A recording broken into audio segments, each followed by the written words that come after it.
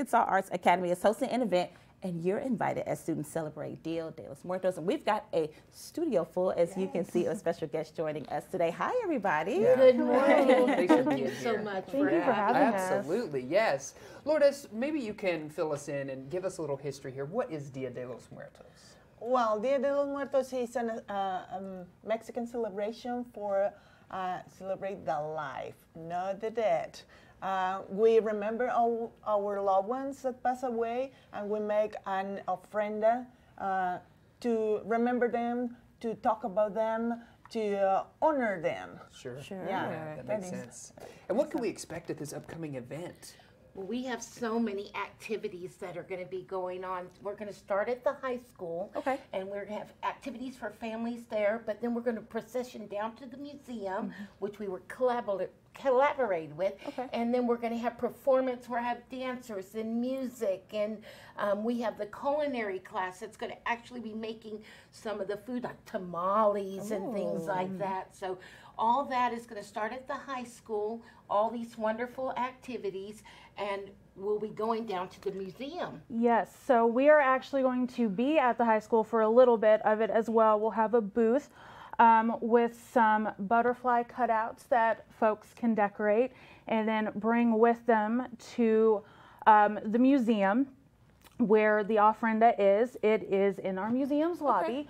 And we partnered with the students, and they included some people to honor. We included our first patron and museum chairman, Vera Key.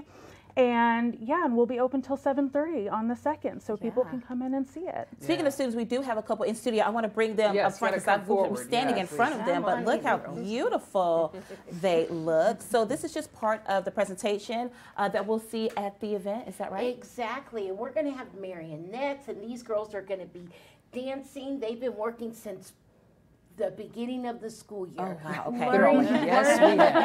Learning about the culture, learning about the dance, and then actually working up to this big performance that we're all excited about. Yes. I'm standing next to you. What are you looking forward to most about putting on this event? I'm just being able to perform for the public and just show off our school and be able to perform and just, show our support for the Day of the Dead and also for our school.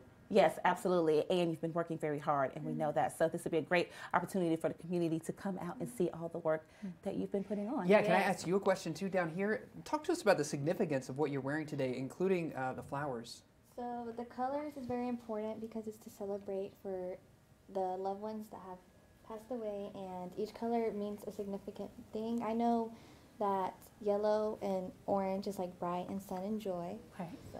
Yeah, for sure. Very good. Okay. What are the details again for people to come out and be able to join you again? Here, I'll have you. Okay. Well, we're going to be at the Arkansas Arts Academy, which is located at 506 West Poplar. Okay. That's where we're going to be starting there at 5 o'clock.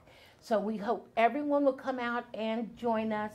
And Aaliyah, Mia, Maddie, and Whitney are excited to be able to perform for you guys. We're excited for you to see all the wonderful, amazing things that we're doing at Arkansas Arts Academy, where the kids are learning and they're putting that art into their learning there at the school. So yes, absolutely. It's going to be a lot of fun, and we hope everyone will make it out there. Yes.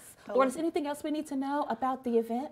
Well, shortly we will start at 5 o'clock in the school. 5 to 6:30 will be performance of dance, theater, and music. We will have a food, like you say, with tamales, buñuelos. It's traditional food. And then at 6:30, we will start the procession to the museum, where we will see the altar to talk a little bit about the tradition. And then we will go to downtown to Frisco Plaza, where will be another performance of music, dance, and all of that. And if it's too cold, I've been told that we'll just move it back to the high school where it's a little bit warmer for our girls. Sure. And our students to perform. Absolutely. Yes. Thank you all so much for thank you joining all us. so much. Thank you Thank you so Have a much. great event.